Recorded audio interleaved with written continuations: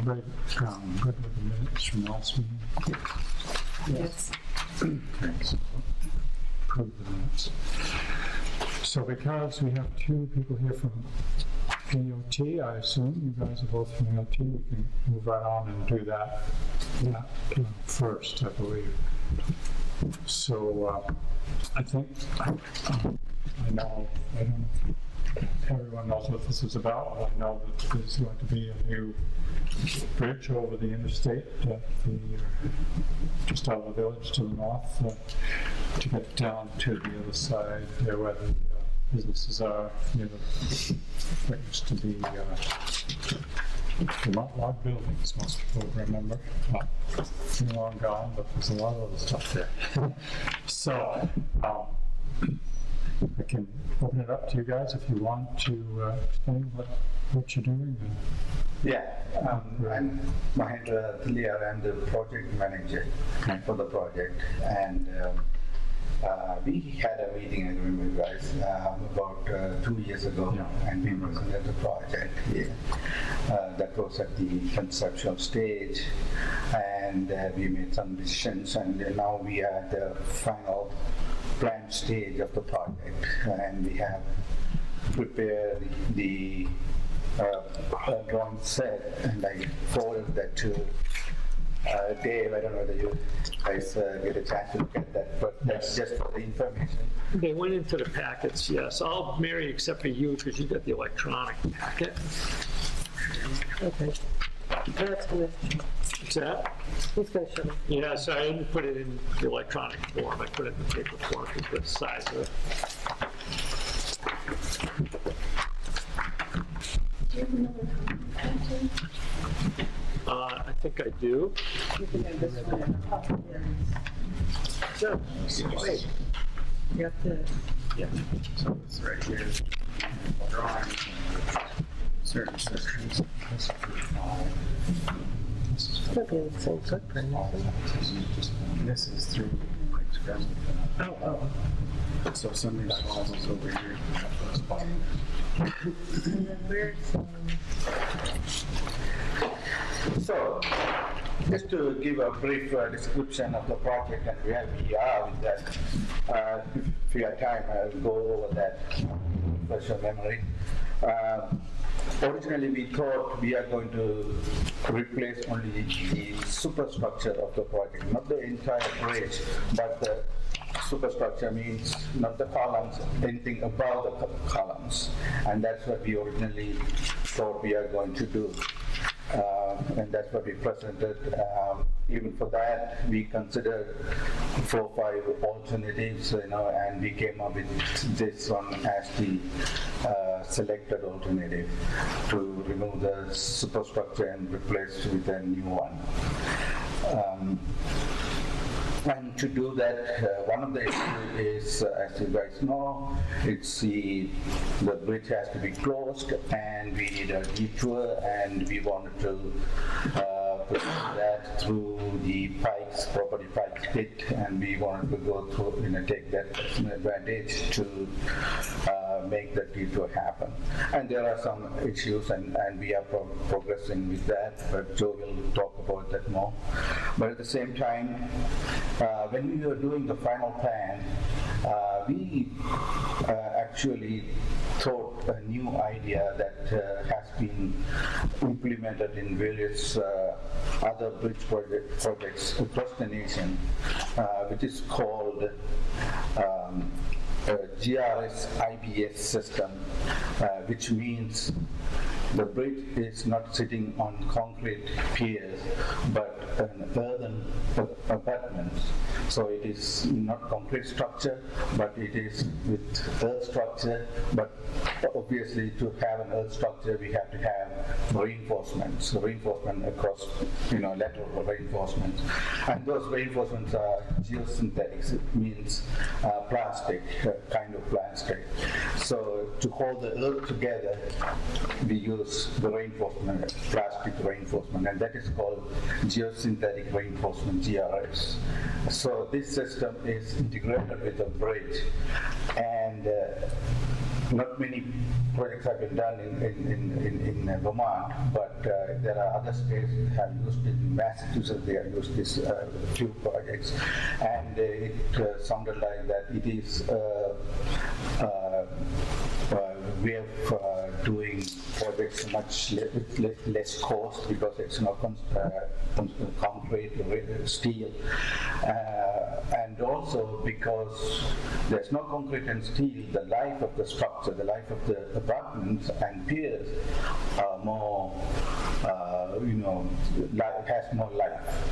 So the alternative we presented last time when I was here, deck replacement, because we are not replacing the piers, the life of the structure was only extended up to another 50 years. It's good only for 50 years. We are replacing the structure, but because of the substructure, the columns and things like that, it's good only for 50 years. But with this new method, because we are replacing not only the superstructure, but we are replacing the columns as well. That means we are replacing the substructure.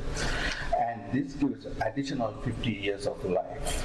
So the structure that we are giving now is good for 100 years instead of 50 years that we presented before. In addition to that, so it is extended life, and in addition to that, the cost will be a little less than what we expected before. And also there are other advantages in construction. Construction will be rapid, and that's another issue that I will address a little bit later.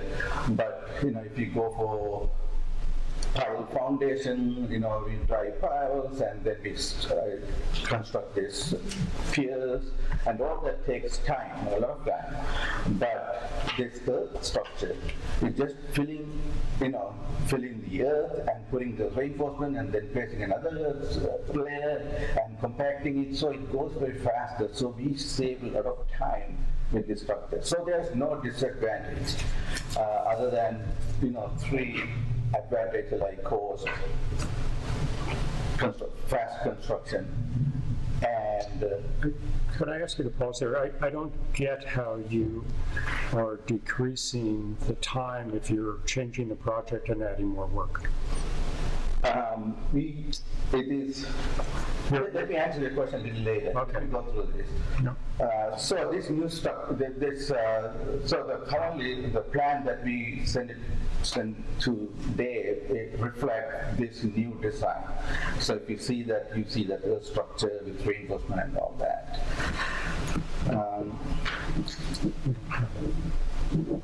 So now we are at the stage that we are reviewing this plan. We just got this plan from the consultants maybe 3 weeks ago, 2-3 weeks ago, and we try and just reviewing it at the same time. We want to share with you and see whether you have any comments or any questions on that.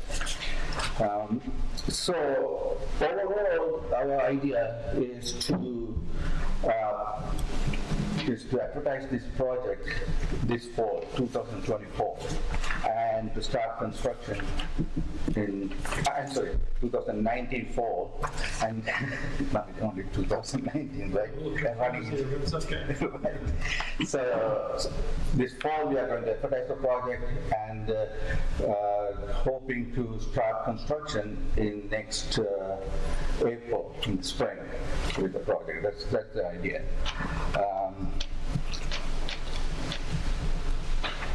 So obviously there were several options were considered, but we decided crossing the bridge is the best way of doing this project.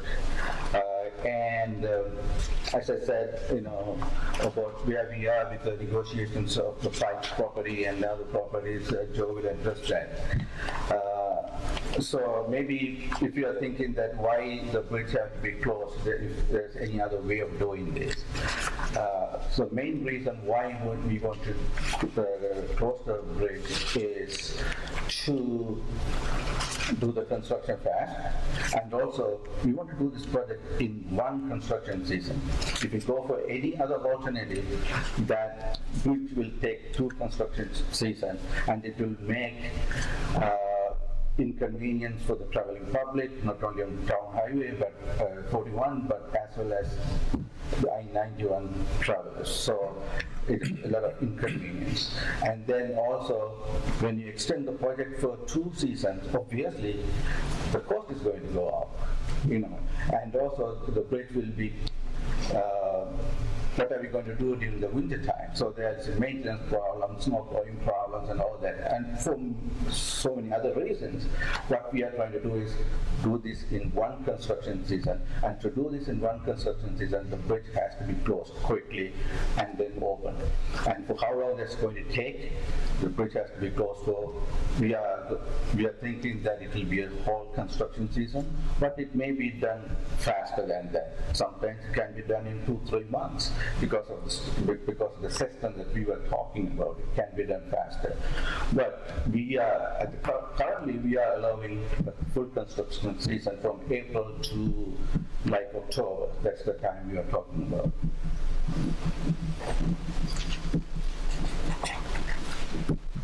So what happens if you don't get the detours? Because we are going we are doing everything assuming that we are going to get a detour through these properties, Pike's properties, and what happens, probably that's the question you guys are thinking, what's going to happen?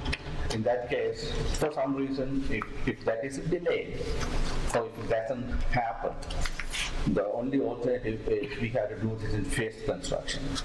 Phased construction means we have to do this, half the project at one time, and then half the project next year.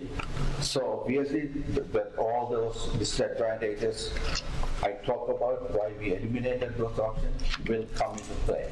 So it will take 2 years, 2 construction season, and with all the inconvenience of the public and all that, and to the increased cost. And all that.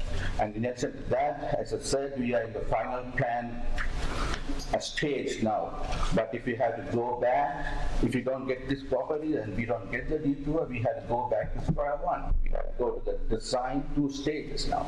So it's going to take additional time for the design, not only for construction. We had to start all over the design, so that's going to take more time. So it's design, extended design time, or new construction, new design time, starting from square one, and then 2 years of construction. So the time we are going to lose is a lot. So what the bridge condition, as you know, that it's not the bridge is not in good condition. There have been a lot of complaints from the public already. There are things falling on the I-91, concrete pieces. We have been getting these complaints for the last 2 years, and that's another reason why we want to expedite this project and complete this in one project.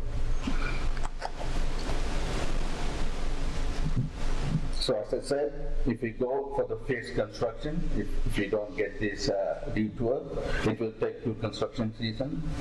Construction and traffic management cost will increase. But we have to manage the traffic through that for 2 years, so that will increase. Obviously, the compact has to be there for 2 years, so the cost of construction will increase. And now the V-Trans cost will increase because V-Trans has to be there for 2 years. And even during the winter time, they have to take care of the bridge. So this additional cost for V-Trans. So additional time and cost, and in addition to that, now we have to start all over the design. So additional cost. So we have to pay for the consultant to do the redesign. And also, if we do that, even if we do that, we are going to do one-way traffic. It's alternating traffic because in 2 phases, so it's only half of the bridge will be ready, and we can allow only one direction at a time, the traffic. So it will be narrow and inconvenient. In addition to that, the maintenance will be tough, and snow plowing and all that is going to be tough. And in addition to that, the main issue that we have to think about is that even if we have another, narrow lane there, if we have that, there's a problem with, wider trucks, and also the firefight, fines, they will have limitations. So that's another problem with going with one lane, narrow lane, one-way traffic. In addition to that, when we have a construction, half the project going at the same time, half the project the public is traveling, is always a safety concern. So these are the general problems that if we have to go for phased construction, in case for some reason the detour option fails. So we are completely against that option, but if somebody thinks that why not go for phased construction, these are the problems, and we are trying to avoid that.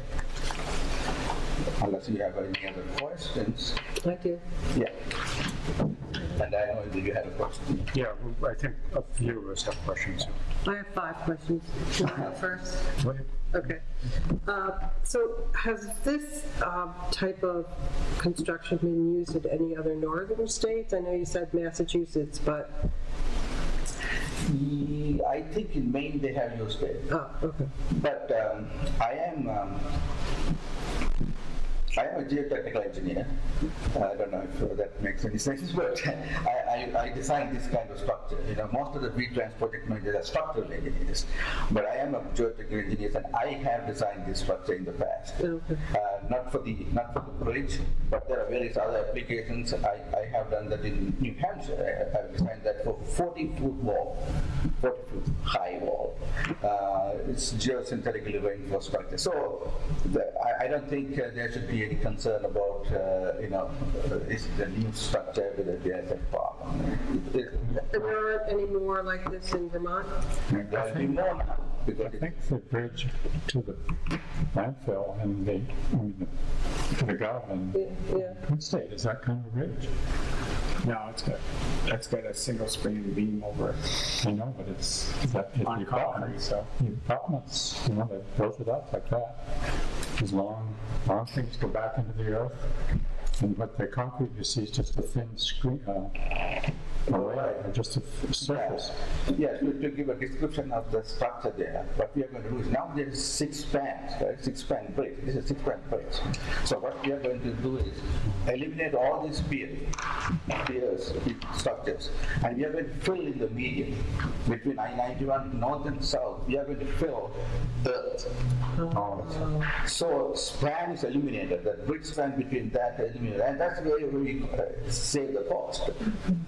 And then the abutments on both sides, outside 91 south and 91 north, there's an abutment and a pier on each.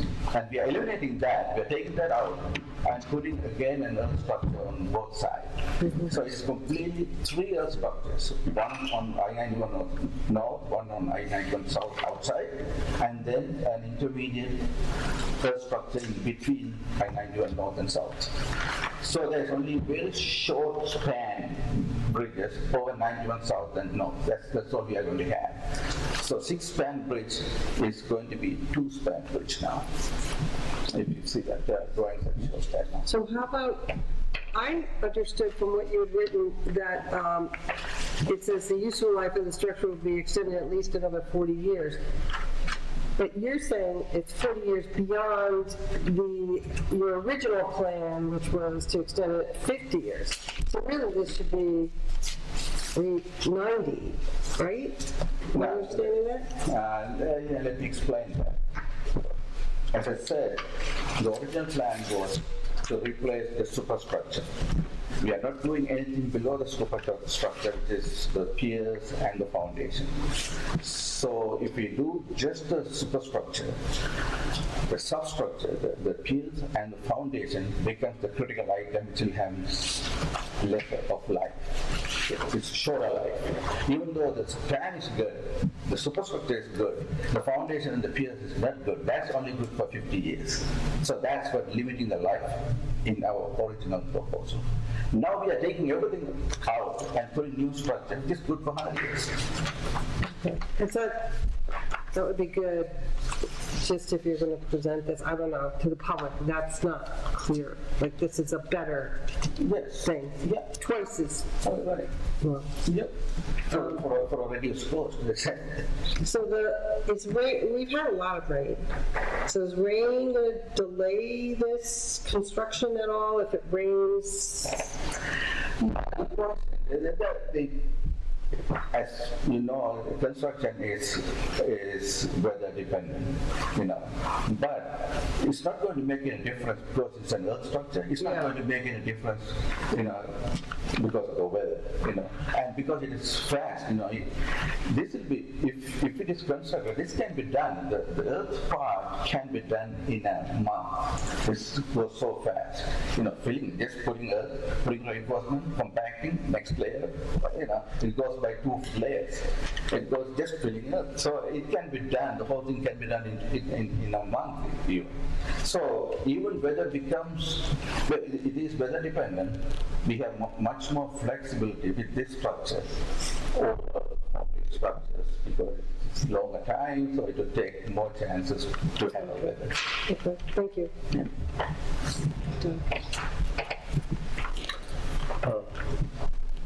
Well, I have more. That was only three. You're pacing yourself, and that's why there was a pause. I do have some questions, and I think Matt and I have a similar topic, but just re-ask the question that I asked before. Is, the proposed project initially was not going to replace the substructures, but now you're saying it will. And just a simple project planning perspective is you're adding more work, and I don't know why the project will not take longer if you're actually changing all the piers. Yeah, that's a good question. Yeah, actually what happens is we are adding more structure, you're right. At the same time, what we are doing is adding a simpler structure, even though the number of structures. But you weren't going to change the structure. And also, like I explained before, we are making a 6-span bridge to 2-span bridge. So 6-span become 2. We are saving a lot of money and time.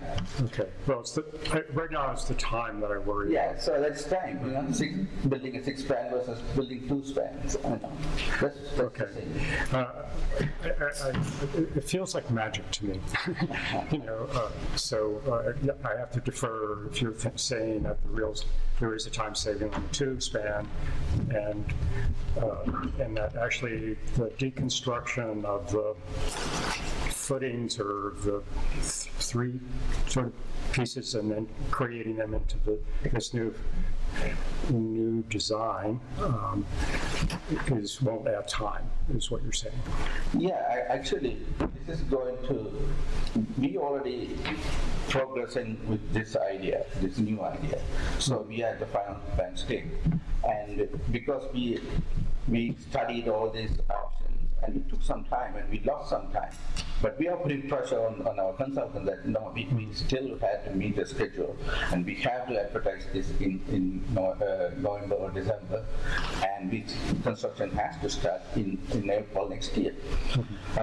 There's a tight schedule, but what I was saying is, so that time it's tight, but I don't think that's an issue. That we will make that happen, But if we have to go back to, I understand that. Yeah, then it will be 3 years, 2.5 years. That's a different story. If we change that plan. Right. Matt, you want to start? Well, sure. There's a lot of concern with the businesses down there, and I'm sure the people about the detour. There's at least 3, there's 5 people doing business down there. One, for instance, D&D excavation, and the amount of they run a quarry, and just the mileage alone and inconvenience is going to hurt them tremendously financially. And I guess one of my questions is if you're going to replace the superstructure, I know the time answer, but why not just do an alternate site and leave the bridge open when you're building the new one? That would alleviate all the right-of-way problems. To do what? Say it again. Since you got to replace the piers, why not leave the existing bridge in place and use that and build a new one beside it? Yeah, I know the time constraints, right. but No, that's a very good question. And what happens, even we selected the superstructure replacement, we thought about that. Why not construct a bridge in a different alignment? And that we consider, as I said, we considered 6 different alternatives to come up with this selected one. And one of those alternatives is what you just described. And the problems are, there are 3 issues there. One is we need additional right-of-way if you go there. And then the second issue is there are some historical sensitive areas there. And the third thing is archaeological problem. These 3 issues, because of these 3 issues, we cannot find another alignment. If we take that path, it might take even additional time to do these 3 issues. All 3 of those things were mentioned in your full report. Right. But they weren't proposed as obstacles, they were just proposed as dollars and cents. So are you saying that you actually did the archaeological work or did the additional easement work and you hit a dead end? The archaeology and historical things, they do preliminary studies, not doing detailed studies, but looking at the available information, historical information there. They look at it and say that, okay, this place probably has a historical value here, and this is having an archaeological thing. So what happens is, if we take that path, after that, when we come closer to the developing the plans, not the final stage, not yet the final stage, but in the preliminary plan, what we do is we send people to the site and do real investigation. Okay, there's historical issues there, archaeological issues there. We find detailed studies at that point. So we didn't go that far with those parts. Right. Okay. I got one more thing. And my other concern is that initially you hadn't done a traffic count, and I don't think you understand how many trips are over that bridge a day. I myself, on a minimum, go over it 6 times, and I'm sure it's more than that. I think we did a study and it was 300. If you look at the report that you were talking about, it's present that it's 300 cars a day. But even if there's another reason why we don't want to inconvenience the public or the traveling people there. If we can make this shorter one season, we can avoid all the problem, whether it's 300 or 600 cars.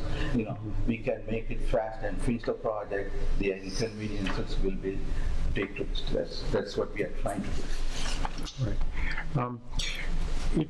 If we do move along with the detour, some of the sections would remain dirt, it appears, and some would be paved.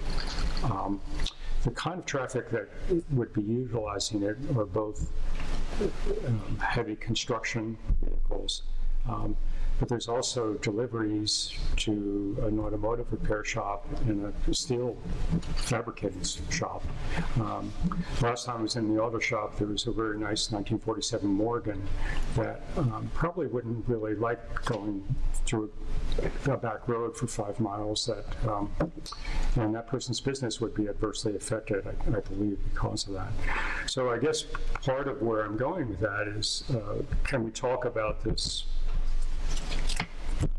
detour right now and what kind of maintenance would be done to assure that the quality of that road would be maintained during this period of time? Yeah, that's again a very good question. That we thought about that a lot. Yeah. To give more information about that road, we are not going to pave any areas unless there's a paving already. There's some short length. Misunderstood the plan then, because there were some sections that were highlighted as paved. Yes, that's paved. That only is to be paved. But what we are trying to do is we are going to put that on the contractor. The bridge contractor has to maintain the road so that there's no problem with the ride. So the rideability is one of his responsibilities, the contractor's responsibility. And V-Trans will be managing the contractor. So if the road is doing good, it comes back to us and we will go after the contractor and say, okay, we have to do something about it. There are some potholes, after the rain, there may be some issues. So he has to go back and regrade those things, So it will be maintained, and that's it will be contractually the contractor's work, but V-Trans will be responsible for overall management. What's the length of the detour? Is it 5 miles? It's about 2.5 miles. Okay. And go around. If somebody wants to, instead of crossing the bridge, if they go all the way up and come down, it will be 5 miles. Yeah. Okay. Okay. My last question on my list, and then I'll turn back to Mira. Before that, can I add that I completely understand when you brought up the point and you said that, there are people affected, we understand that completely, and every project, it's an issue, and we try to minimize those things. Unfortunately, we can't avoid and keep happy, everybody. We feel bad about that, and another thing is, this is a federally funded project, and we are not allowed to compensate for any of these inconveniences. If we do that, they say that the federal money is out, so we cannot do that either. So that's an issue. And because federal is helping, and that's the reason why town is not paying anything for the project, right? Town is not paying anything for the project. Probably purchased up at the interstate. So. Yeah. So it is a town bridge, though. It's town. Yeah. It's town bridge. Town bridge, but we don't do. No, never mind. They can get this. It's a town bridge. Town maintain the bridge. But. Speaking of financial things, are there any financial incentives in the contract so that the contractor should finish earlier than on time? They would be. There will be incentives and disincentives incorporated into the contract. Yes, that's very important to this project. That's what I said. We are allowing them 6.5 months, but we say that okay, if you finish that in 2 months, you get so much money. Okay. So, do you have you said geotechnical. What is this process or type? I'm just asking because my brother's a civil engineer, works on the highways in New York. Geotechnical is anything to do with Earth. Engineering to do with Earth is geotechnical. But you said there was something, you were actually reading it off your paper, what this was. This is GRS, geosynthetically reinforced structure, GRS. GRS, geosynthetic reinforced structure, GRS. And the whole thing is, you can check that by Google it. It is GRS IBS, Integrated Bridge System, IBS. Okay, thank you. Has Pike signed off on? Let me just introduce myself. I'm Joe Castellano. I'm the lead negotiator for V-Trans. So I'm working with Pike right now.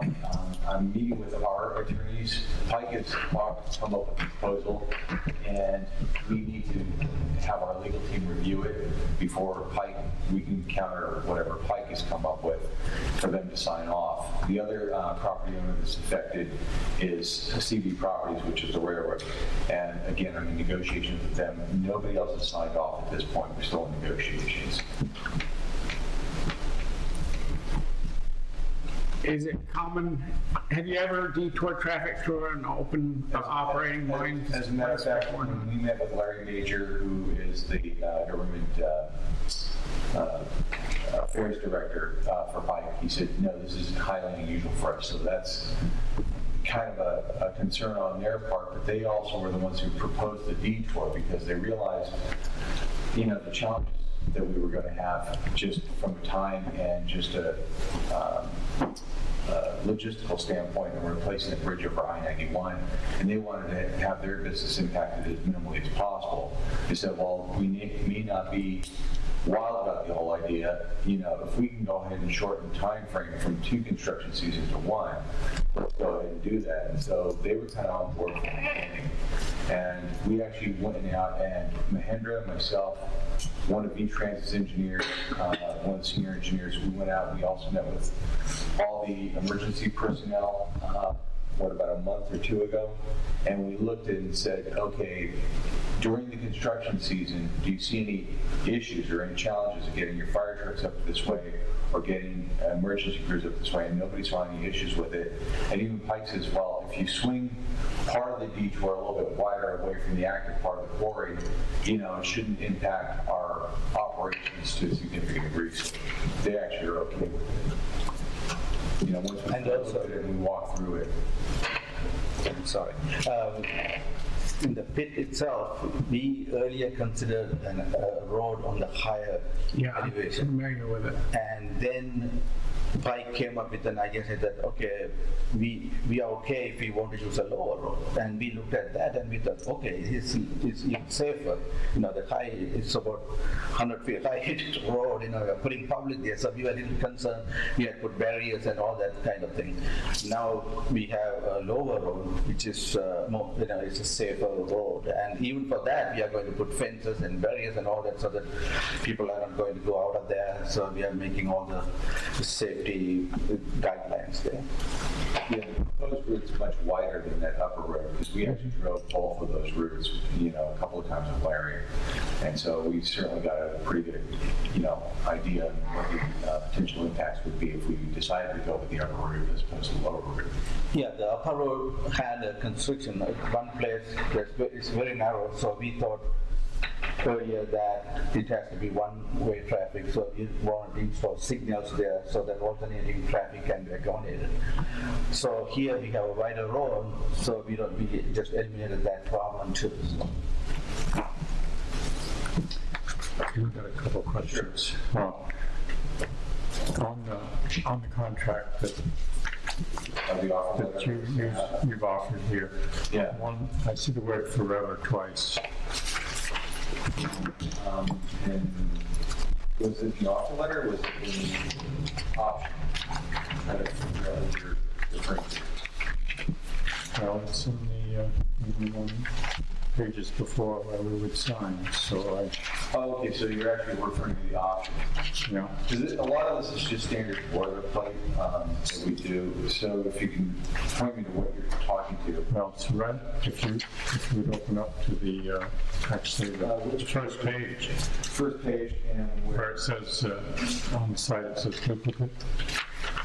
I've got a triplicate, but yeah, I've got some exact things separate.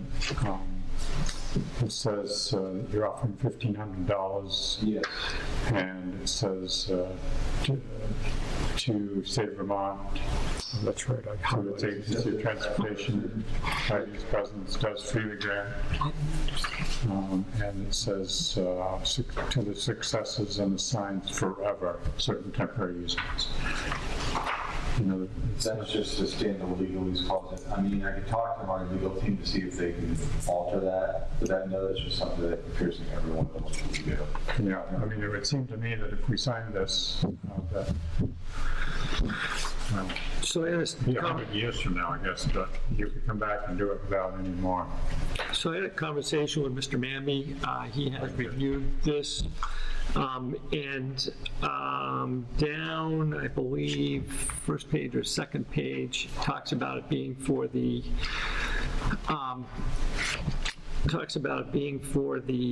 duration of the construction.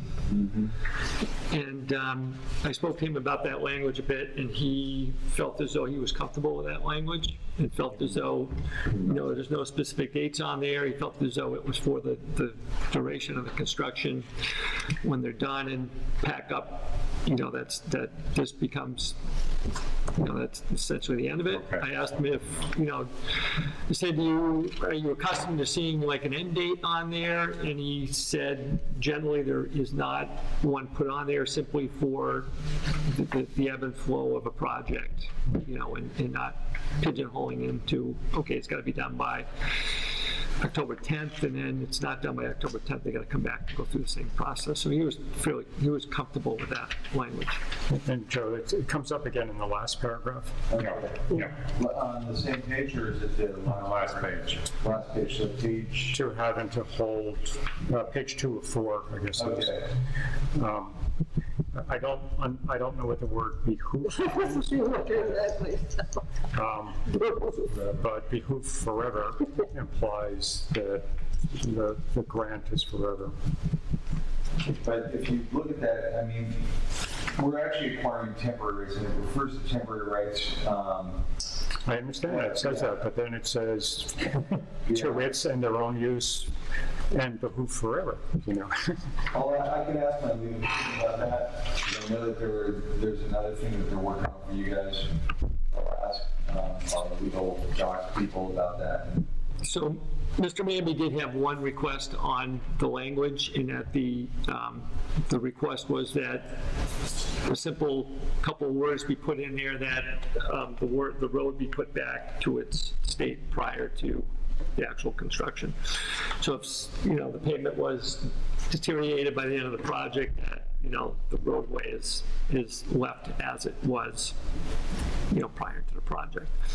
So the signing of this actually will happen on July 15th.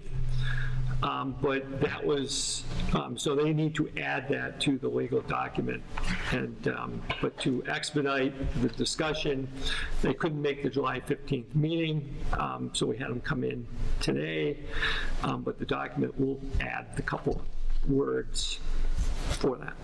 And also provide clarification regarding what Phil just asked about forever. So we'll ask our legal docs people tomorrow. Okay, great. Okay, my second question is, this has got to be a rather expensive project. And I'm really, and being made it clear that you cannot compensate for the inconvenience. But can you compensate the town? Or can you pay more for this right of way? Which would in roundabout way compensate some people because of property taxes. If we got more money, that'll in fact lower property taxes. You can always present a counter offer, and then I present it to my supervisor. I mean, I'd be a lot happier with another zero, so I'm getting at. I wouldn't think that would be unreasonable. But you can always counter, and I can see what they say. I can always run it up and find. Does anybody else? Well, that would also give us a chance to improve, I always get my roads, the road that's running north-south is Ferry Road. Okay. And that's going to see increased traffic from the major heavy trucks, which now leave and go directly across the bridge. So in the spirit of what Dave was saying, our lawyer was saying, could we get that improvement of that existing paved section? What was this request? I think we're just trying to piggyback on what Gordon was saying. Maybe the amount being asked is too small. If we increase the amount, one of the benefits could be we could have just increased the quality of the existing road that's down there. Yeah, this certain amount of that road is now out of town road, and that's going to get a lot more traffic. That's what we're saying. Mm-hmm. No, I certainly understand, and it's up to you guys to discuss among yourselves. I mean, basically, I presented an offer based on the assessed values. I talked to Dave about this last week, and basically, I'm walking through all the arithmetic. So you guys are being compensated at the same rate as Pike is being compensated at the same rate as CD Properties is being compensated. The only difference being the amount of land and the rights that we acquired. So that's the only difference in the offer value. The difference in my mind is that this project as we have been mentioning before this evening, impacts a lot of Hartland residents. It impacts Pike individually. It impacts many people in Hartland. Yeah, other abutters who are not named as part of, you know, the abutters affected directly by the project. No, I understand. And to which I say that, you know, as part of the negotiation process, always, you know, you put an offer out there and, you know, discuss among yourselves what you think would be a reasonable sum or a reasonable fee, and, you know, present it back to me, and we can go from there. And also what I can say is, as I said, you know, this money is coming from federal, and there are guidelines from them on how their money can be spent, and they guide us what we can and we can't do that. So we can always ask, you know, but they have their guidelines, and they will direct us to follow that. That's what happens.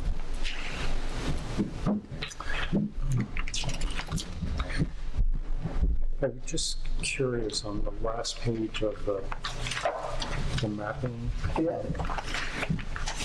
The road kind of ends before history 5. This section here, where is it? Yeah, what happened? The existing road here, so it goes and joins there, right? So this is where we are going to do anything after that. We are not going to do anything, but we will be using the road slow. Okay. So this is 5 here. This is the slope. Yeah. So how do you? This one, both of these joints here. Oh, And okay. then- yeah. Okay.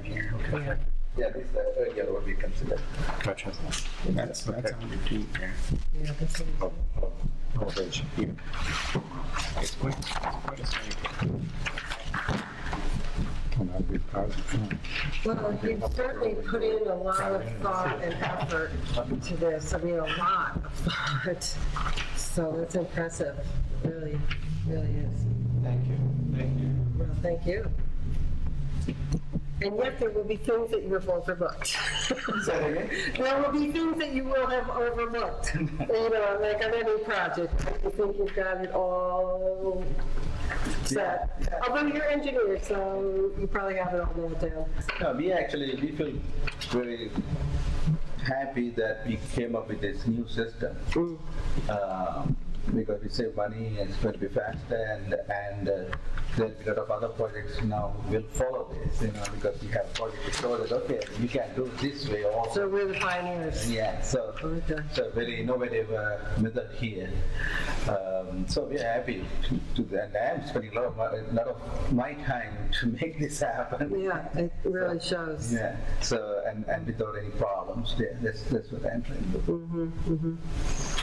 And how much money exactly? Is it like 25% are you saving, or 10%? Or? Saving. No, it is. It's about $4 to $5 million project, and we'll be saving about $300,000-400,000. But we are adding the life and new structures. Yeah, right. So, Yeah, comparing up to storage there. Yeah. But there are, so actual saving, if you consider life, it is much more than $300,000-400,000. You know? Right. For 50 years, for another 100 years, we don't have to do anything. But the previous thing, we had to do something in 50 years. Right. And that's a $4 million project again. So we are saving that. Yeah. It's really impressive. Anything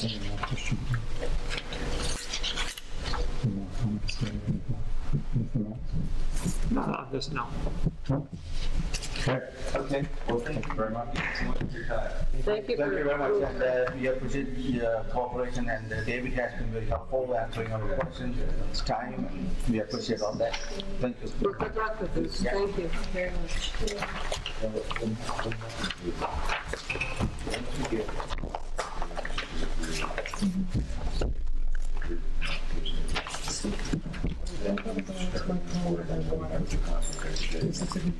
I don't think so.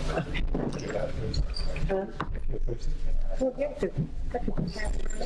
Okay. Yep. So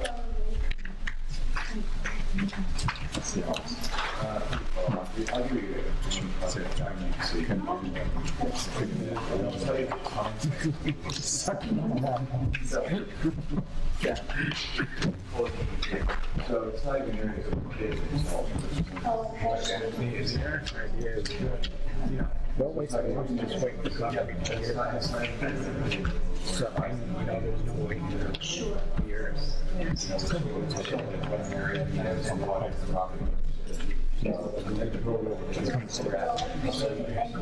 can get very still, very stuff back in the buttons, and then that surface, or you see when you're driving by. It's just very thin. Let's just get it. Because this is quite different in the center.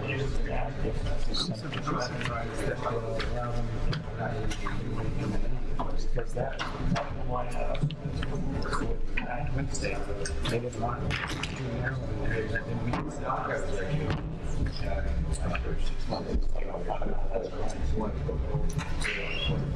Don't say that.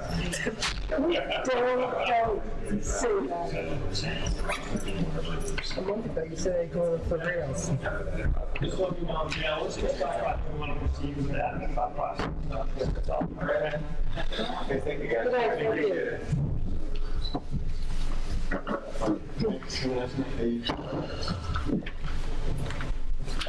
Thank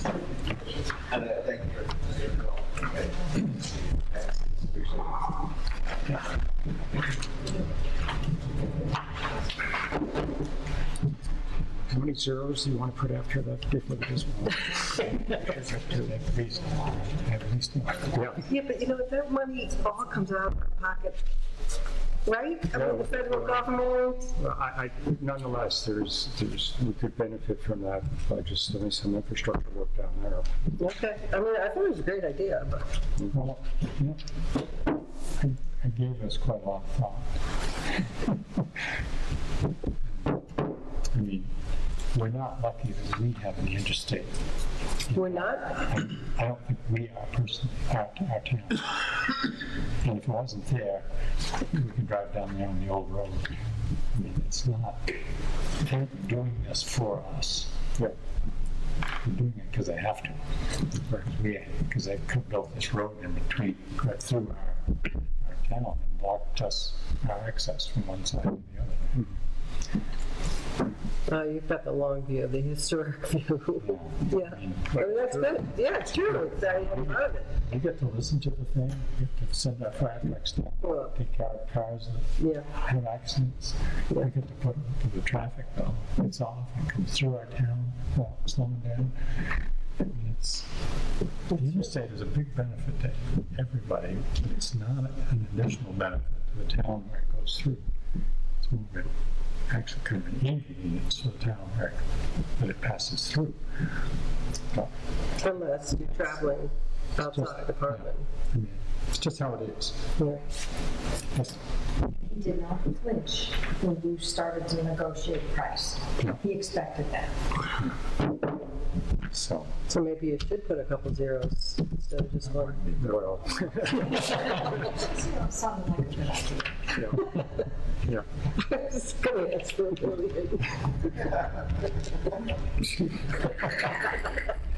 Mark's out there saying, the budget. You are respectful. no. Result.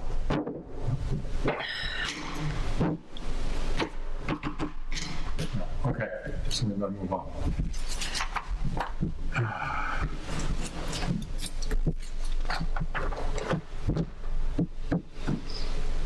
Putting on 15 minutes there.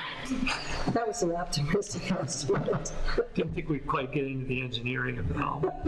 It's okay. Oh, that's pretty interesting. Well, so It's all very good.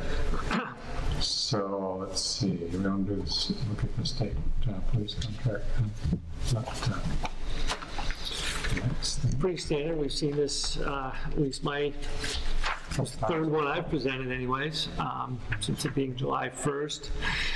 You had it before that with Bob, and the contract itself hasn't changed with an exception of the rate.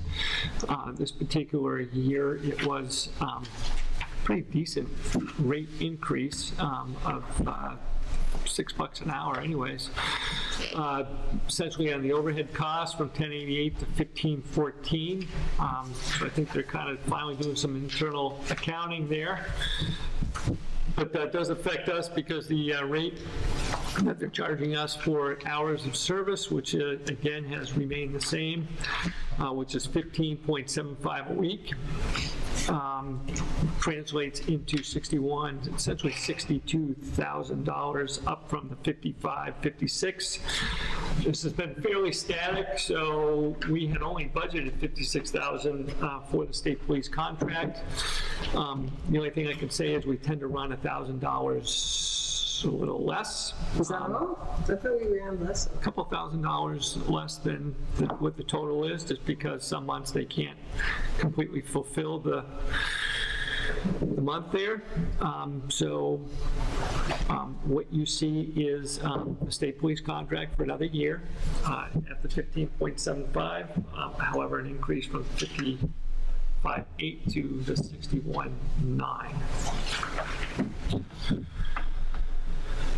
Why are they so late in telling us this before? I mean, why couldn't they have? So we can budget for this.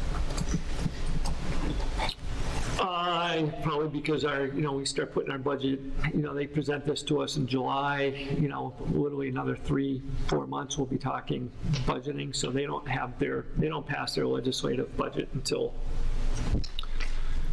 April, May. How much do you know roughly was the revenue generated from last year? It's like 8,000-9,000, I think. Do you anticipate revenue in your budget process? The revenue side of life ops is used in the calculation of how much we have to raise for taxes. So it is not an individual line item revenue versus an individual line item expense. It is complete revenues versus complete expenses and how much you need to, what's the differential. And then you're looking at your tax, your need to raise the remainder amount from the taxpayer.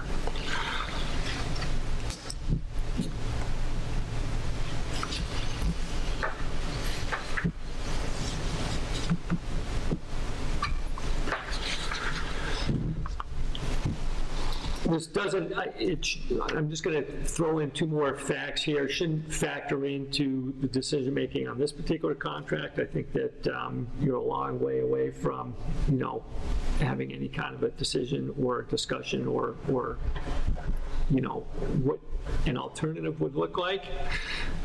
However, I will just throw this out there again. 2 things. The Mount Scottney meetings have been talking about the state police and for perhaps offering a little bit more of a community-based approach.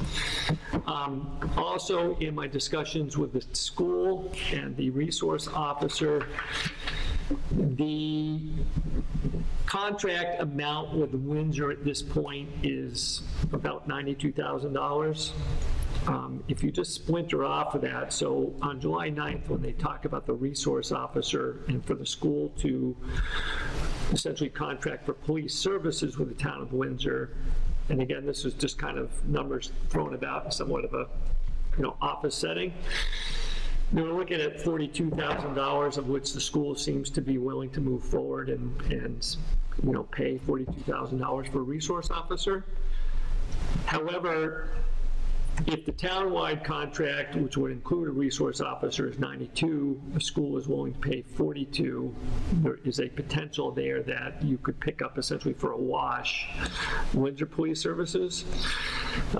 That would simply come down to, what you like better, state police or Windsor, but just know as we proceed on this path of police services and resource officers and further discussion, that may or may not be a possibility. That's something that would have to be discussed in further detail with Windsor, and by no means should it discuss or affect any kind of decision-making with this contract, but just know that, we kind of talked, we had John Sanderson last year at the Vermont State Police contract. We kind of talked about if there was to be any kind of a discussion other than Vermont State Police that would need to be talked about kind of throughout the year or leading into the budget season, so you would need to have further conversation at a different time, but just know there's some other options or things being kind of discussed elsewhere. You said that 58 was budgeted? 56. 56. So that's a $6,000 difference.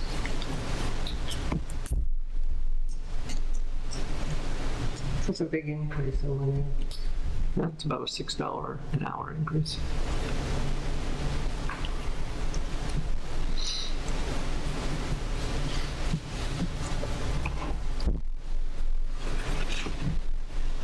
This field, there's nothing we can do about it, if they were. Well, there is something we can do about it. We can change the will not exceed number.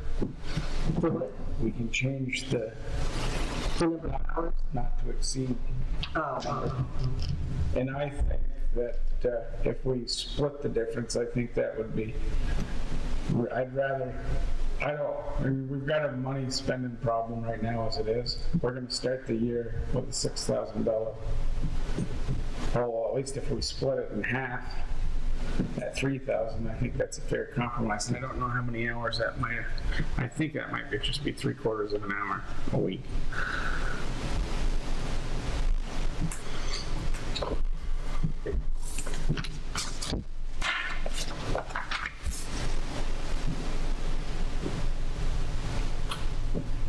Yeah, that would be 3/4 of an hour a week is almost $3,000. I think. Are you double checking my math for me? Yeah, I think you're right.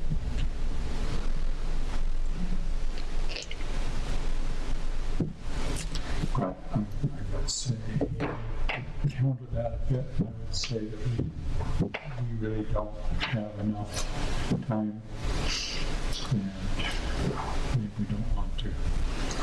So if we tell them, in other words, we would then go down 15 hours, and they have a habit of not showing up, don't they, some of the time.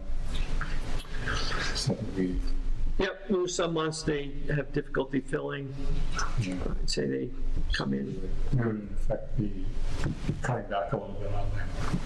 I don't know if we should do that. But we are, I think, at a crazy intersection, and we haven't budgeted for this, and I would like to look for a way to sort of minimize the impact. But at the same time, we have this clamoring that's coming from a section of the community about, especially the school community, about safety. And here we are sort of reducing the potential hours. And also the school budget incurring a $42,000 extra hit for a school safety resource officer that I can only hope would stay in the school budget, even though that is our, as a citizen, our budget. But would they try to sort of pass it off, at some point? It just feels like I think we need to get back to addressing this. Dave mentioned that is it the Municipal Resource Group as well as Hartland Cares, or just the Municipal Resource Group? Essentially, mainly the municipal resource. Are looking at some of the state police programs that were being offered that could increase awareness within the community of how the community can help each other feel safe. So I think we're at a critical juncture where we have to pay attention to this. I don't know, I agree with Matt, we're kind of caught off guard, and as Mary pointed out, we budgeted last November and approved a town meeting. So I'm not sure. And Gordon, I really side with you that we really shouldn't cut, but I'm physically worried about what should we do. Yeah. Yeah, I agree with you both about, cutting and also saving the hours. So it won't be as much as this because they will, from history, they don't fulfill this whole 62,000. Right now, this year, again, they seem to be behind on a few invoices, so they're pretty far behind. But I did take a look historically when I'm doing my budgeting versus the year prior, and that it is $2,000 to $3,000 less than when it comes to that. I've noticed that. Dave, I really don't fully understand how the hours are calculated. If there was a bad situation in town that someone called 911 and the state police came down, is that considered to be a billable hour for us, or is that kind of their general state police work? Correct. The state general. But they'll only come if Unless the guy is already here, unless he's been, here on his own, not his own, but, unless he is here as part of the Hartland contract hours, and it just so happens that there's a domestic abuse or something and he responds, then it's kind of a part of, at that point it would be part of the contractual hours because he's here. Yeah. They booked him, he's signed up for it, he's here on the Hartland hours. Good for us because now he's rating Hartland at the moment that this happens, but that's kind of the difference between the two.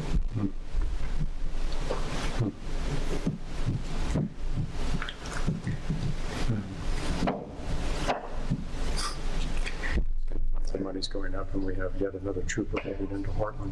Just moved in last week. Really? Four now. Did you want to say something? Well, I'm trying to picture what is happening now. So we're contracting now for up to 15.75. If we split the difference, it would be 15. If we held it at the 56, we could get 14.25. So if we look at what we're actually getting, Dave, what do you have any sense of what it actually averages out to? I don't have that. Because it just might help with the decision making and feeling, where you might want to go with the numbers to balance out the sense of what attention is the community getting, and what's what we want to write into a contract if we want to stay as close to the 56 as we can. One other thing that kind of crosses my mind is that we have been fortunate, I think, in Hartland to have been able to avoid having our own police force. And by doing this with the state police, year after year, we have avoided that, which if we're talking money, it's a huge difference. I have no idea what our own police force would cost, but it would be a lot more than this. And so I still think it would be cautious on our part to continue these hours and not risk losing this deal, either because they don't want to do it or because people are dissatisfied with the results. You understand what I'm trying to say? That if we can keep our public happy with what we've got here, it's a good deal for Hartland. If we nickel and dime it, we're putting it a little bit at risk, I think.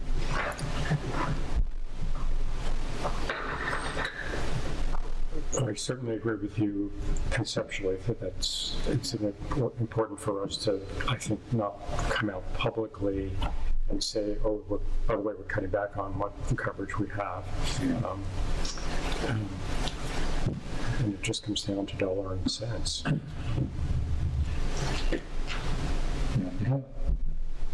You said they haven't raised our rate in the last couple of years, I think. When I look back, as far back as 2016, it's gone from like 53 to 55, and then we had budgeted 56, why we didn't budget, upwards to 61. More of a bump than usual. So this is more of a buy. Again, my impression is that they internally looked at their operations and decided, so again, their overhead costs went up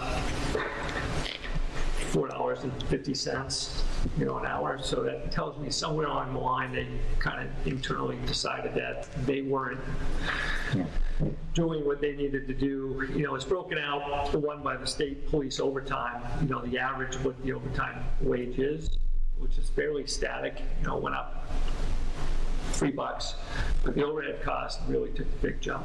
Sure. Is the 15, 14, and the 60, 55, does that make the overhead about, what, 25%? So, roughly?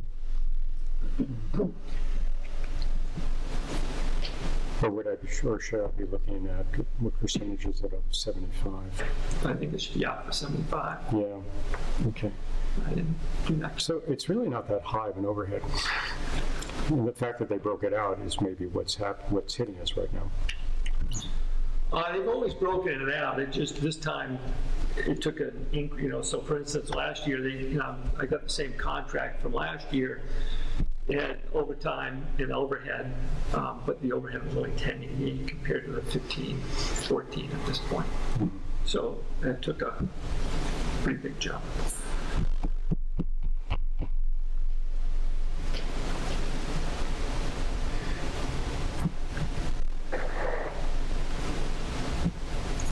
I can't find it right now, but I think the police department in Weathersfield costs about $300,000.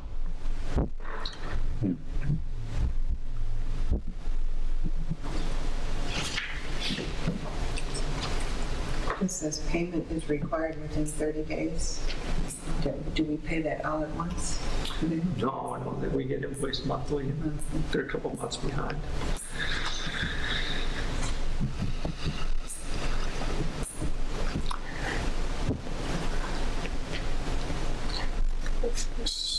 So what's the motion going to say here? You can jump right in. Well, I guess I would make a motion that we proceed with the contract as it is, without cutting the hours, even though that's kind of what my gut wants me to do. Yeah, I do think that would be the last thing the public would want to hear. Well, the last thing the public wants to hear is the tax rate going up at the end of the year. Maybe it's out of dead heat. People are concerned about both, I guess. So, yeah, taxes are, that's not good.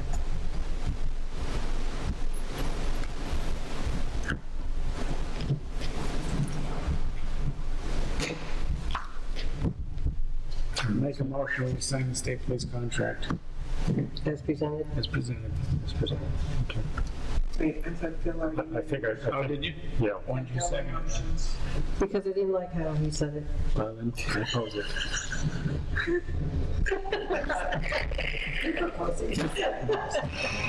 Yeah, you second it. I'm not seconding it. I'll second it. Gosh. Yeah. Okay. Your feelings have been hurt now?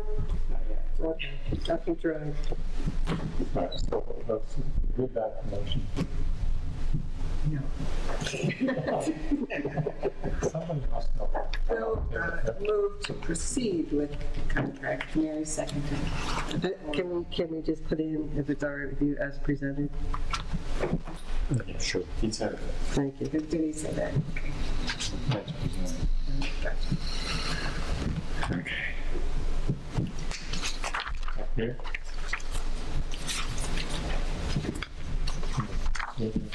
Okay, so all in favor of the motion? Aye. Aye. Aye. Are you aye? Yeah. Okay, so not everything is as we wish. Okay. That's Monday. After the manager's notes, I also have a correspondence I want to share with everybody as well.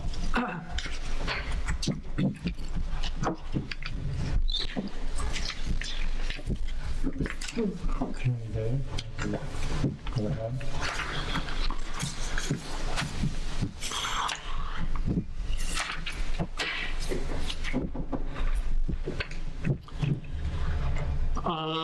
So 3 Corners intersection project, the bike ped grant did go in. Went in, fair amount of work went into it. Also, we'd like to thank Rita Cito for her help from Two Rivers Ottaquechee Regional Commission. She's also spent a lot of time on it, as did Two Rivers for putting together some mapping and some other material that was submitted with it. So we'll see how that goes. We'll hear it at the end of the summer.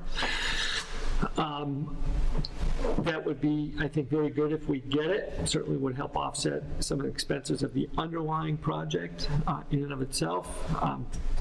I keep throwing this out there, but there are, that would also create some things that just need to be hammered out anyways. We would essentially need to get a construction engineer separate from VHB, so we would need to resolve that conflict with them. Mahendra talked about this with the bridge project. We didn't do a thorough one. We did part of one for Quechee Road with the grant money that we got from that. A historic and archaeological review may very well need to be done on the project, so we would need to go through that process as well. So these are just some things that would kind of, come along as part of, additional strings to go on with the grant money. But I don't think they're insurmountable. Just know that they are additional things, some things that have been done and accomplished that we would be going back and doing. I've been saying this for a couple weeks now. Highway Department, we continue to kind of make our way through. We have 3 guys still mucking along. We expect Bill back a week from Wednesday. How much he will and won't be able to do, still a little bit up in the air. We did Martin and I went to a FEMA kickoff meeting last Tuesday for the event that happened April 15th. So they're just getting rolling with that. We are in the grant system. We will wait to hear from Department of Emergency Management, Vermont State Department of Emergency Management, and the FEMA folks. We'll have essentially set up a meeting with them, and we'll get into the project and the expenses that we've had, and we'll move forward. Just a couple things, just to kind of reiterate, with Bill gone, I have been essentially concentrating on wrapping up things that were kind of in the pipeline. So things such as the roof to the library, the recreation front steps, some of those things, the paving over on Brownsville Road. They still need to come back and do the shoulder work there. They, like us, have had issues keeping up with the work due to the rain. So there's a fair amount of time spent on that. With Bill gone, just know, I'll just throw out a couple things that have slipped through the cracks and have waited or will be waiting for him when he comes back. Some of the tree cutting, I may or may not be able to speak with the folks as far as some of the tree cutting needed to be done on Mace Hill. Some of the guardrail work, you had mentioned some guardrail out on Quechee Road, and Densmore Hill Bridge has an issue. And we were also looking at the paving, even though I saw you kind of heaming and hawing and looking at the expense on the paving, incorporated a couple years worth of past non-paving and a portion of this year's paving. Do not eat up the entire part of this year's budget for paving. There was still about $70,000 left from that. So remember we set 120, I think. So we did eat into that with Brownsville Road and also the shoulder work we added to that. And I kind of talked about why we had money available for the shoulder work to do. We had kind of cut some of the paving up County Road. We have been discussing patching or laying some pavement essentially down Queechee Road towards Gilson. If anybody's been on that, you may get lost in some wheel wells there, right in front of Skip Saunders' house, a little bit above. Plus, in front of Gilson Road is a little rough. We were looking at picking that up with the remaining money from this year for paving. We have not proceeded with that, and that's still kind of on the back burner and would wait for Bill when he comes back. To clarify, you're talking about the Route 5 end of Gilson, or are you talking about the Hartland Queechee Road? Hartland Queechee Road? That's, yeah, great. That's good. We kind of did some patchwork that down towards Roger. I can't remember Roger's last name, from Planning Commission. Shepherd. You know, we kind of landed, but you know, that section into there, it needs to be addressed, actually right up the hill, further past that as well. But you know, we're looking at kind of filling that in a bit. Yeah, I just rode my bike on that the other day for the first time.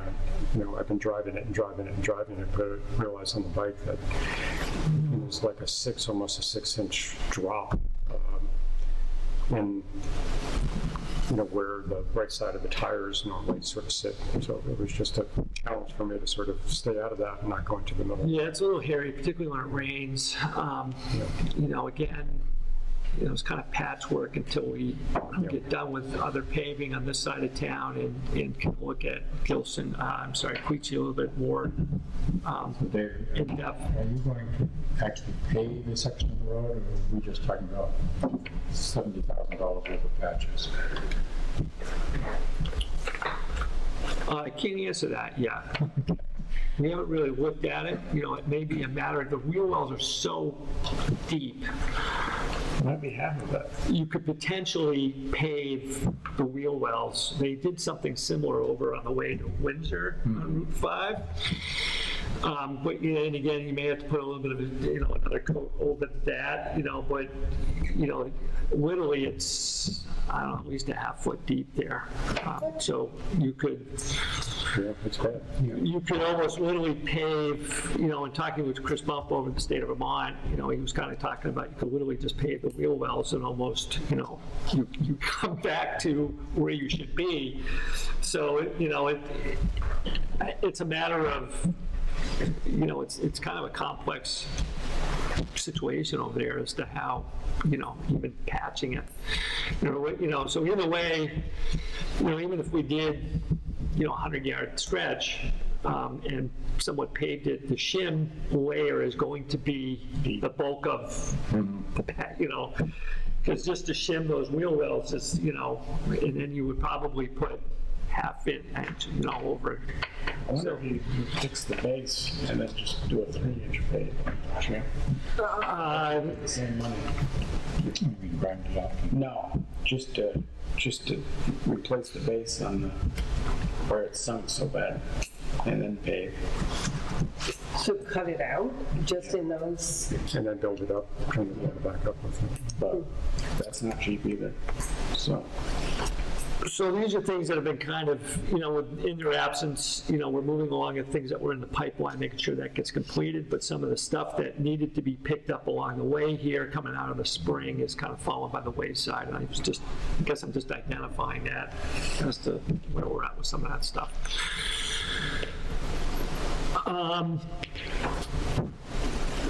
Finance, delinquent taxes, we are still heading towards tax year. We talked quite a bit about that, a little bit about the Board of Abatement. We're now down to 10 parcels from the 12 that is in your report here. We continue to move along. We're under $200,000 in delinquent collections at this point. Actually, probably more towards 192, 193, because one we haven't physically gotten, but we believe it's in the hands of the lawyer. So we're waiting on that. So we're poking along ever so slowly there. As you know, the notice of change of appraisal did go out. They are now in the process of booking grievances. The big question is just how many grievances do we get, and turn around and be able to lodge the grand list and to set a tax rate by August 5th. So that's what we're kind of waiting to see and see how that process goes, and how smoothly it goes. Buildings and grounds, we are, tomorrow, we have second interviews with 2 candidates. We hope to move that along as well, bring somebody in by third week in July. Spoke a little bit about Chris Cole's invoice in the very beginning with the engineer. The contract has been extended to Charles Brennan, and I haven't yet to see it, so I'm hoping that that comes back with no issues and that we can get that going. The engineer has spoken to Mr. Brennan about a July date. And Josh Boynton did offer to volunteer his services to change the window over the 21 house. We still are looking at closing July 17th. Nothing has been communicated to me to differ my opinion on that. And the trees will actually, I believe, are scheduled for tomorrow morning. John Dumas will do the cutting along with the highway crew. And July 4th is coming up. I will just say, I don't think any churches are participating this year with Old Home Day, so. The brick churches. The brick churches, the Union Church, the North Hartland Church. Some of the old standbys are a little less than what we, it's, the participation on some of the, the folks that have been kind of staples has slowly kind of disappeared a little bit. But we are still expecting a very good parade. So should we up our game? I mean, are we expected to dress in costume, Matt?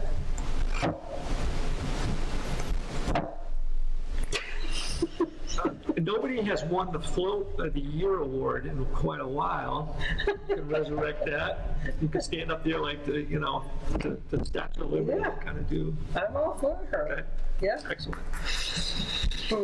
I did meet with Christine and David Baker again. I just wanted to convey that I do feel confident in the July 9th forum that will focus on the resource officer and not a broader conversation townwide.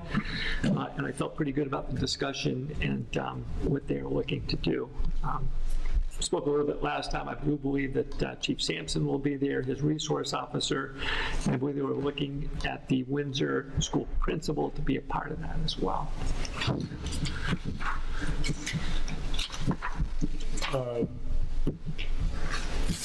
Do you have an update on the dumpster that we approved?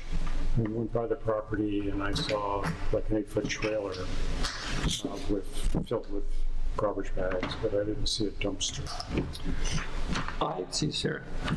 I have not. I asked David Singer as to, because Bob went on vacation, as to where we were at with that, and he said hold tight, and so I'm holding tight, and we haven't spent any money, and I'm waiting to hear back from the health officers as to how best to proceed.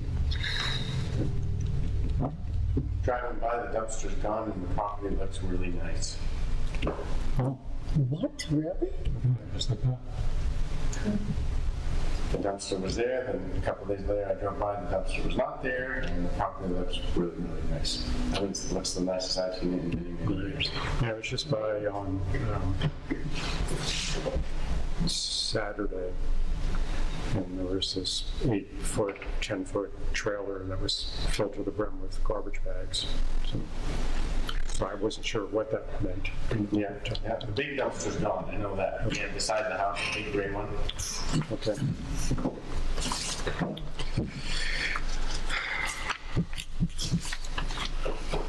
And Martin was part of that. The Legion did chip in $250 of that as well.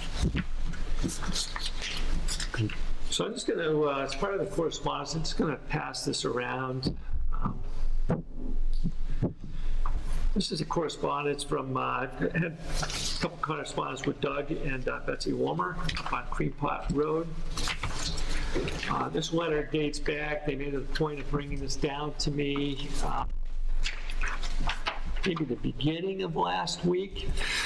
So it wasn't last week, it was the week, so a week ago, last Thursday, we had the 4 inches of rain. As I put my update, I'll just say that we didn't have any huge washouts, but I certainly have probably fielded the most number of phone calls I have since I've been here as far as individual issues out there with roads. One of which came from Doug and Betsy Walmer. Now, apparently, since 2005, they have had this berm that extends the length of their property. My understanding is it is, and they are at the bottom of Cream Pot Hill, the big Cream Pot Hill.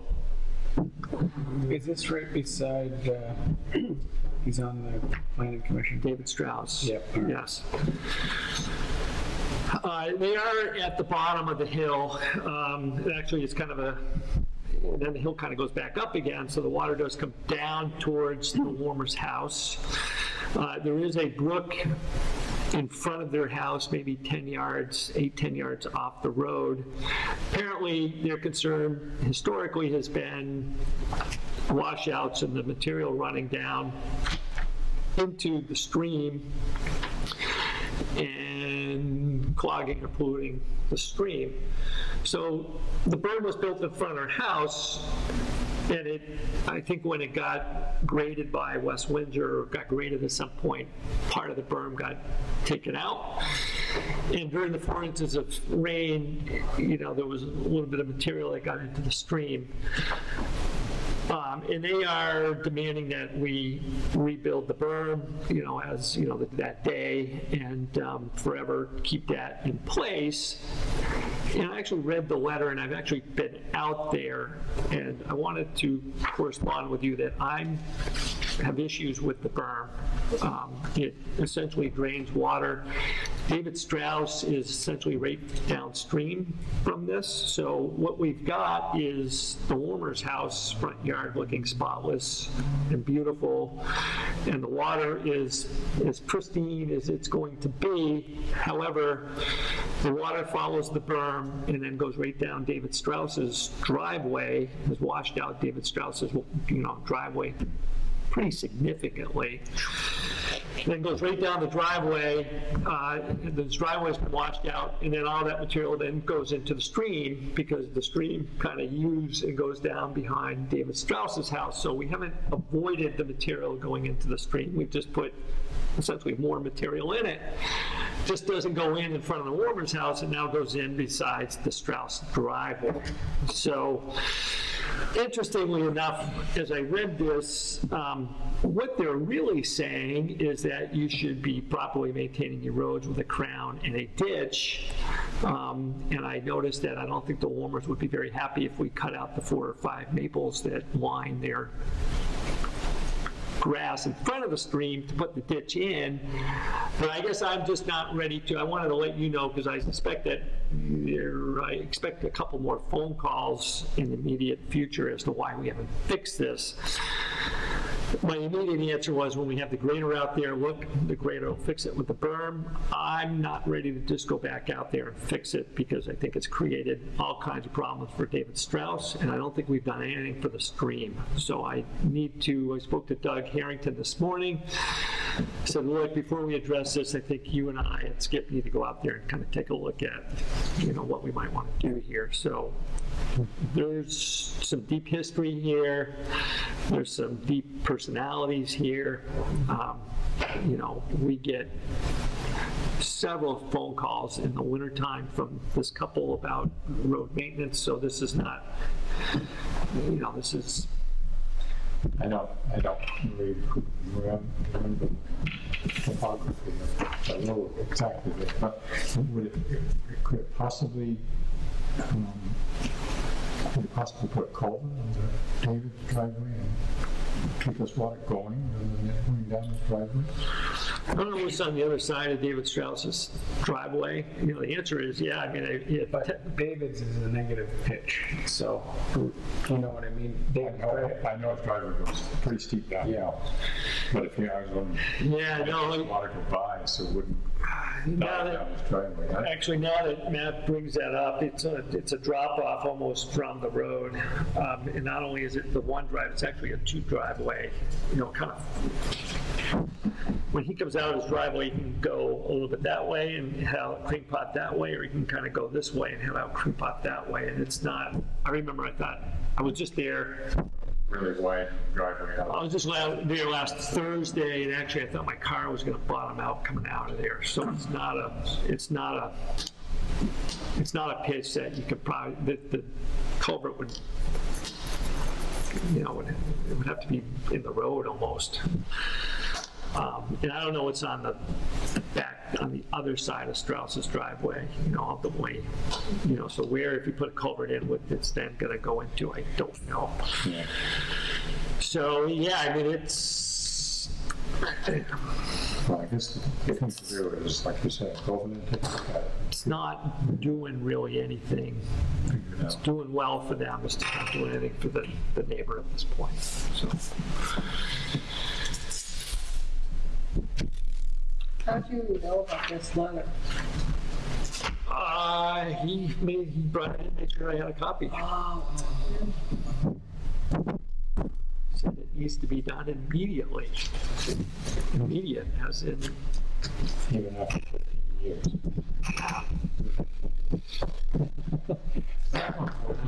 I first was, you know, I didn't have any issue reestablishing it. I just was, you know, my answer was kind of, you know, several people wash out. A couple on Best Road, you know, up towards your place there, I think. A few other places at Webster, there was an issue. We had some issues all around. So were they okay with that? they were okay with me putting it on the list for now. I don't know if they will be okay with anything other than what they have to put in there at this point.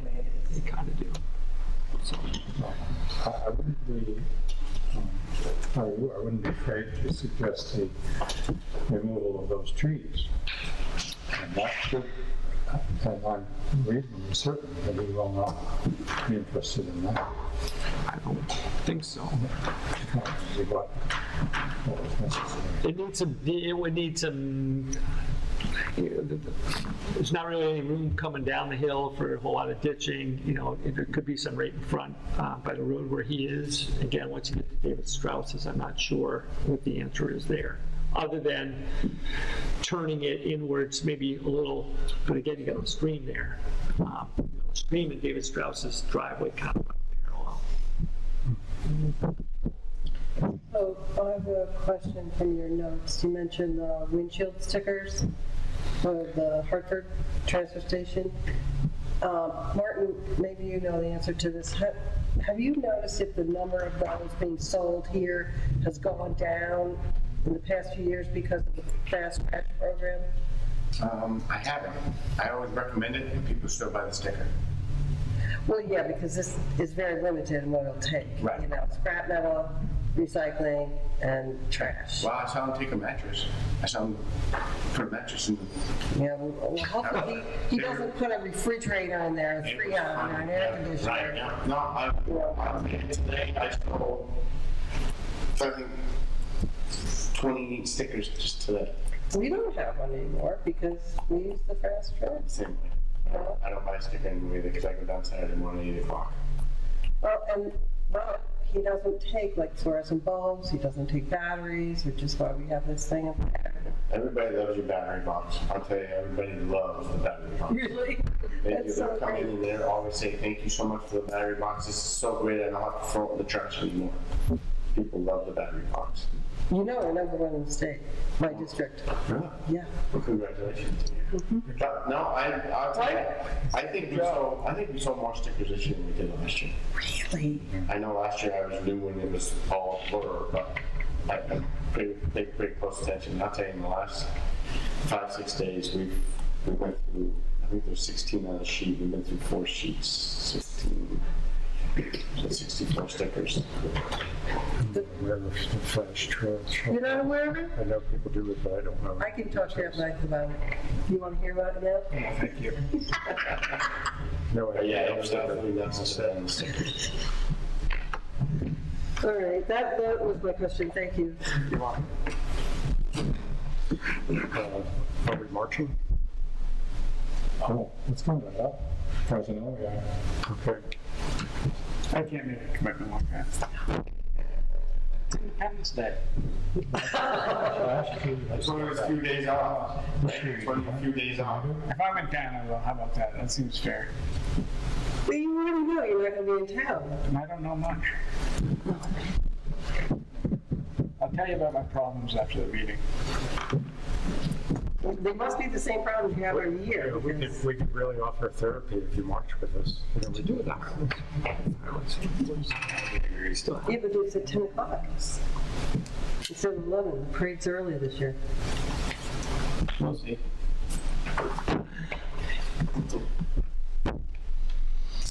Yeah. I was just wondering if we should discuss this. You said we were slated to sign this right of way next meeting? Yeah. Yeah, but I spoke to him right after the fact and just said, let's talk tomorrow, because I don't know how long that was before there was any extra zero added to the discussion, so. I just wondered if you should have a number. If you're going to speak with him, should you have a number from the board? Would that be helpful? It would be if it differs from the number with an extra zero. Well, No, I have to offer a respectful number for negotiation. So, $1 million off the table. that's a bit much. I think we're all I would like to go with the one more zero before the decimal point. Just see what happens. Wait, in addition to what he's saying? No. With what he's saying, yeah. I would also like to add that they take care of maintenance patching on the town road due to the extra volume of traffic on that section. Well, you know, that had made and didn't. Down towards the detour. Yeah. Right. So come July, when it's full of holes, and they can patch them just as easy as we can. So they might as well. That's not paved, is it? Yeah. Oh, it is paved. It's paved all the way to Tony Leonard's. Oh, let's see. Yeah. Well, that's good. Cool. And there's been some patching down there, but the town didn't do it. So it was done by Todd. Yeah.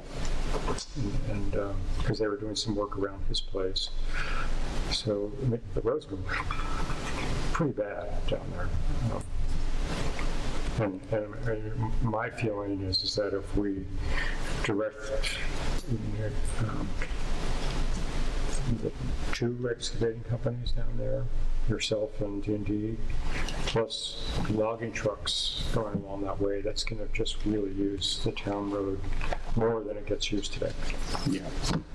Well, and you've got all the Indeed's customers, Yeah. and the town. The town trucks are going to beat it too. So Yes, that's going to be like 10 times as much traffic from across there. Yeah. The stretch. That's preferred. I'm just going to throw this out there. I think you guys are completely underestimating the idea of a 2-season construction on that. I think that that we should have 2 seasons. you're underestimating the inconvenience of a two-season construction season. So there is an inconvenience of going through the pit, but I would rather run the highway trucks through the pit for 5 months than have to deal with an alternative for 2 years. So I'll only speak on behalf of the town. Right? No, if there's. No, I think we all understand that. I would I'm just, just suggesting that they throw coal patch in the holes when they develop. And at the minimum that it is all I'm suggesting. that's fine. I'm just, as I've heard this discussion progress, I guess I would just say, as you guys press this, that we are somewhat, attached at the hip on this project, and it's certainly to a benefit to have a 5-month project, not a prolonged one. I didn't feel, I felt that the two-season construction was kind of getting thrown at us as a warning. And I think he was kind of, I didn't see it. I mean, what was going to take 2 seasons? Was it using the existing bridge and then building a new one? It was, if it was one lane. Anything other than the detour is a 2-season project. Except if they built a bridge next to the. That would also be a 2-season project. Yeah. Right, but a bridge next to it would not need the detour, right? Because you're using the existing bridge. Anything other than the detour is a 2-season project. And think about a 2-season project and the impacts that would have. That's all I'm saying. I'm not going to say, I'm just going to say I would rather run the highway trucks for 5 months through the Pike Pit than to deal with a 2-year construction on Depot Road. That's all I'm going to say. All right, but why are you bringing that up? Are you thinking that this negotiation with the extra zero is going to prolong this process somehow, and then it'll end up in 2 seasons, or? No, I think they'll say that. I think, they'll either say yes or no on the extra zero. Okay. I think that'll be fairly quick. Okay. Either will or it won't, but I'm just saying, just realize, as part of this, I guess I am saying don't get greedy on this. We are, essentially a cooperative effort on this as a host town to ensure that, running over that bridge now is not going to do a 1940, whatever, any justice on that. The thing is already, you lose a tailpipe going over it. So just know that, there is a benefit to a bridge reconstruction on this, and a timely one. That's all I'm gonna, that's my only point. Dave, I'm in total agreement, but, I hit the potholes going south of Route 5 just as much as I hit the potholes going across that bridge. So, the state roads are the state roads right now. So I do think, I hear you, but I do think what we're saying as a board, we're not asking for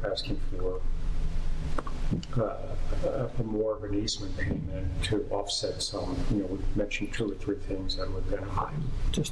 I think this is all going to hinge on whether it passes muster with the federal money. I don't think it's anything to the state, one way or the other, how much they pay, because the money is coming to the federal government. And whether they see it as payment for inconvenience, or whether they see it as just a simple arrangement with the town. I think that's what it's going to come down to. Well, and I like the idea that it's a negotiation. I mean, they can come back and say no, or they can come back and say, how's this? Yeah. Okay, so this, I think we're going to agree on that. Go for the 0. 1-0. To the left.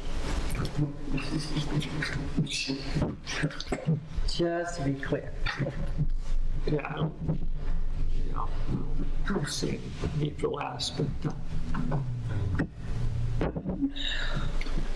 So, I guess I don't know you, but do you have a question, or? Oh, no, basically I just thought I would stop by and get to see how this works to Okay, other senses? And your name? Christopher Blood. Our meetings used to start at 7, but now they start at 5:30. Oh, yeah. We just finished. Right, that's for. Right. I just went late as it was. Oh, That's why. I'm saying, I want to stop. Well, some- That makes sense. 5:30. Thank you for coming. Yeah, glad you came. Anything else? Anybody have anything else? Nope. Okay, I guess we're all done.